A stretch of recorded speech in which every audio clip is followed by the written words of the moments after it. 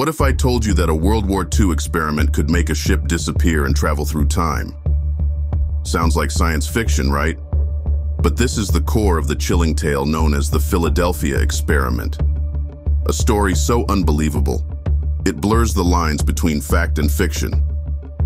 October 1943, the Philadelphia Naval Shipyard. The USS Eldridge was equipped with top-secret technology. The goal?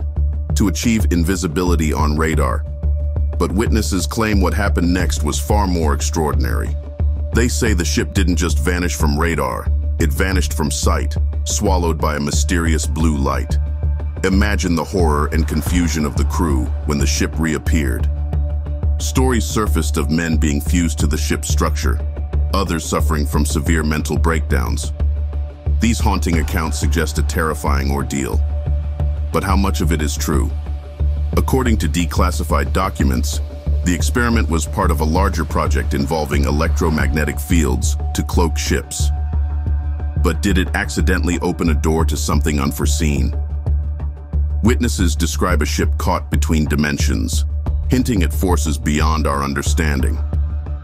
The Navy officially denies the event, attributing these tales to mere folklore.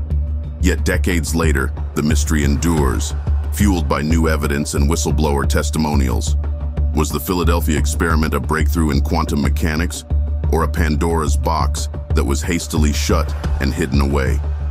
The waters are deep and dark, and so are the secrets they hold. What really happened aboard the USS Eldridge that day? Perhaps some secrets are too dangerous to unearth. Dive deeper into history's mysteries. Subscribe and follow the trail of the unknown.